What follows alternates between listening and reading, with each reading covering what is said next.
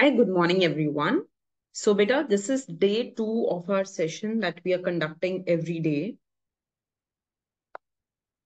Every day, I am going to go ahead and meet you at 10:30 a.m. And we are going to go ahead and discuss our preparation for 3 kind of exams. That is going to be DEPR. It is going to be Indian Economic Service. And it is going to be IAS Economics Optional. Right? We are going to take some topics every day and we are going to combine important questions and past year questions of these 3 papers, and we are going to go ahead and prepare ourselves for these 3 papers. Right, beta? Okay. So the topic that I am going to go ahead and take for today, that topic is actually statistics plus econometrics. Right? Right, beta. Let's take the first question. So this question actually, it came in DEPR Phase 1 2022 paper. And let us try to see what this question is saying. It says the mean and median of 100 observation is given to you, and it is given to you as 50 and 52 respectively. The value of the largest item is given to you as 100. And later it was found out that this value was not 100, rather this value was actually 110. So it was found out that this value is 110, right? And it was misread at 100. So it is saying find out the corrected mean and find out the corrected median. Okay, let's look into this question. So try to see that this is a very simple question, of course. So try to see that when I talk about the mean can be represented by summation xi by n. It is sum of all observation divided by the number of observations. And I am told in this question that the mean is given to me as 50. So if I were to go ahead and add all observations together, that means x1 plus x2 and so on, till xn, there are 100 observation, divide it by the number of observation. I will observe that the mean will come out to be 50. So the mean is 50, right? Now what I can go ahead and I can do is I can just find the total sum. So if I were to go ahead and I were to find the sum will come as 50 into 100. That means the sum will be 5,000. The sum is going to be 5,000. So we realize that the sum of observation is actually giving us 5,000. Now there was this one observation which I had gone ahead and I had written as 100. But actually this observation is 110. So in this sum, when I was summing all the observations together, there was this observation 100 and the total sum was 5,000. But this observation should have been 110, right? So what can we do? How can we find the new sum? Very simple. The new sum will be old sum. I will remove this wrong observation and I will write the correct observation. So it is going to be 5,000 minus 100 plus 110. So 5010. This is going to be my new sum that I will be having. So my new sum that I will be having in this case, this is going to become 5010, right? Okay. Now let us go ahead and let us try to understand what is going to be the new mean that we will be having. So new sum divided by the number of observation, and this is going to give me the new mean, which will be 50.1. Right? Let us now talk about the median. So when I talk about the median, to find the median, what do? You put the observations in the arranging order. Right? So you put these observations like this. There are 100 observations. I have plugged them in the arranging order. And since there are 100 observations, we know that the median would have been based on the mid values. It is always based on the mid observations. So when there are odd number of observations, median is n plus 1 by 2th observation. So if there would have been 101 observations, so it would have been 101 plus 1, which means 102 by 2. 51st observation would have been the mean. And if there would have been even observation, then n by 2 plus n by 2 plus 1th observation divided by 2. That would have been your median, right? So median is based on these mid observations. Now, if you notice, this is saying that it is the highest observation that has been actually the largest observation that has actually been changed, right? The largest item. So the last item, the last observation that you had, where is that called? Yeah. So this last observation that you had, this is actually, instead of 100, it is 110. But median has got nothing to do with first and last observations. It's only based on the mid values, right? So therefore, median will remain unchanged. So the correct answer to this question will be that the mean will become 50.1 and the median will remain unchanged at 52. So the correct answer to this question will be C, right? Okay, beta, come to the next question. So now we will be going ahead and taking an econometrics question. So this came in Indian Economic Service in the year 2014. Let us try to read this question. You're given that the demand for good X is estimated to be this. So this is the equation that you are given to estimate the demand of good X. And you're also given that P, M, and PR refers to be price, income, and price of related goods. So P is price, M is income, and PR is the price of the related goods, right? And you're also given these values. So you're given that, price is 200, income is 60,000, and price of related goods is 100.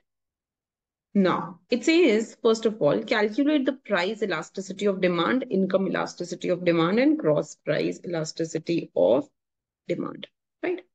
So when we talk about the price elasticity of demand, so the price elasticity of demand can be written as how quantity changes as price changes into initial price by initial quantity, right? So if I were to just go back to the equation that I have been given and I were to find dq by dp, this will give me minus 500. And if I just want to find out the elasticity of demand, it will be dq by dp into p by q. So this is going to be minus 500 into initial price. Initial price is 200 and by initial quantity. Now I need to find out what my quantity is. So what I can go ahead and I can do is I am already given the value of P, M and PR.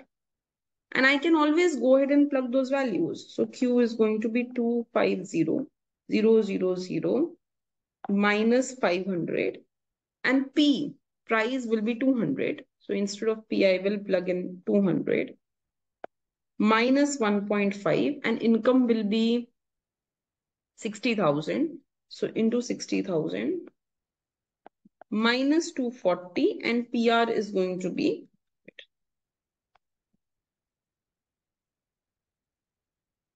So this is going to go ahead and give me 250,000 minus, so this is going to be 10,000 minus, so this is going to be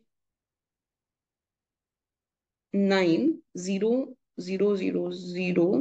1, 2, 3, 4, 1, 2, 3, 4 minus 240,000. Right. So, okay.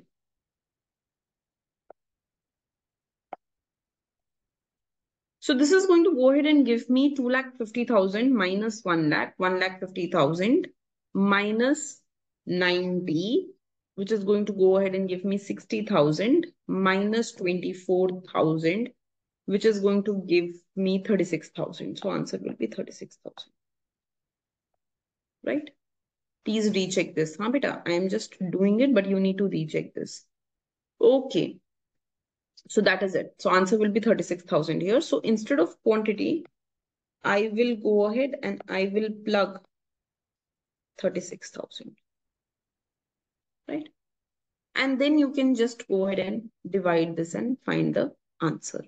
Okay, so if I were to go ahead and do 500 into 200, this is going to give me 1 lakh. And if I divide this by 36,000, then this is approximately 36 threes are is more than this. So twos are 72. This is approximately going to give me minus 2.78, right? So that's the answer to this question. Now it goes ahead and asks you, find the income elasticity of demand. So now what we need to go ahead and do in this question, we need to find out what will be income elasticity. So look into this slope. This is minus 1.5. So if I ask how quantity changes as income changes, this will be minus 1.5. And again, if you ask me what is going to be the income elasticity, so I will ask how quantity changes as income changes into initial income by initial quantity. So minus 1.5 into income. Income is going to be 60,000 by initial quantity, and initial quantity is going to be 36,000. Right? So this is going to be minus 90,000 divided by 36,000, right? So if I were to go ahead and I were to divide 90,000 divided by 36,000, this is going to give me 2.5. So answer will be minus 2.5. Okay, the next thing that it is asking you to go ahead and do is to find out the cross price elasticity. So cross price elasticity can be said as how quantity changes as price of related good changes into initial relative good price by initial quantity. So if I were to go ahead and differentiate this with respect to PR, I will get minus 240. So I'm going to have minus 240 here. And PR is going to be 100. So I will put 100 here. And quantity we know is 36,000. Okay, so this is going to be minus 24,000 divided by 36,000. So 12 twos are and 12 threes are. So 0.67 is going to be your answer. Beta, you must be very quick with your calculations, right? A lot of times, even if calculator is allowed, not allowed, your mind should process things faster, right? So this is going to be minus 0.67. Okay, so that's the answer to this first question. Up next, dekho, it says, is the demand for good X elastic, inelastic, or unit elastic? So we can clearly see that the elasticity is coming more than one. So we can go ahead and say that, so here we can go ahead and say that since the demand elasticity is less than minus 1, therefore it is elastic. आप absolute में भी लिख सकते थे. You could have written that elasticity of demand in absolute terms is more than 1, therefore elastic. Okay, now it says, how does small increase in price affect total revenue? So you need to understand that. So try to understand this thing. It's very simple to understand. Now, ideally, we know the total expenditure rule. We know that in case of elastic demand, price and PR, they move in opposite direction, right? They move in opposite direction. So when price would increase, the total revenue or total expenditure would decrease. We know this. They will move in opposite direction. So when there is going to be increase in price, total revenue will fall. But what you can also go ahead and you can do is you can try to prove this thing. So if I just talk about the total revenue will be price into quantity. And I'm asking how total revenue changes as price changes. How total revenue changes as price changes. Actually, you can go ahead and you can just put this also if you. So this is going to be a differentiation of first function into second as it is, plus differentiation of the second function into first as it is, right? So this is going to be Q plus del Q by del P into P. And what you can go ahead and do is you can just take Q common and it will give you 1 plus del Q by del P into P by Q, right? So if you just go ahead and you notice, this is going to be Q 1 plus elasticity of demand.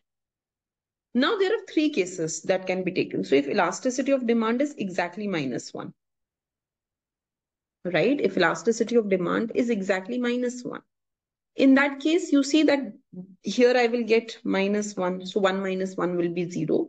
So you can see that I am going to go ahead and get that del TR by del P, this is going to be 0. If elasticity of demand is less than -1, maybe I put -2 here.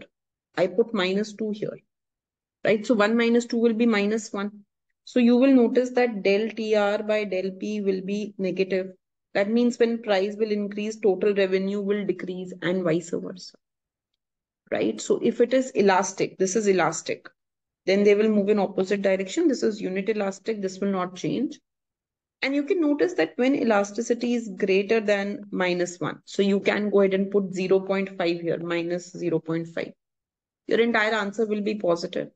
So you can notice that del TR by del P will be positive. They will move in the same direction, right? So that's the answer to this question.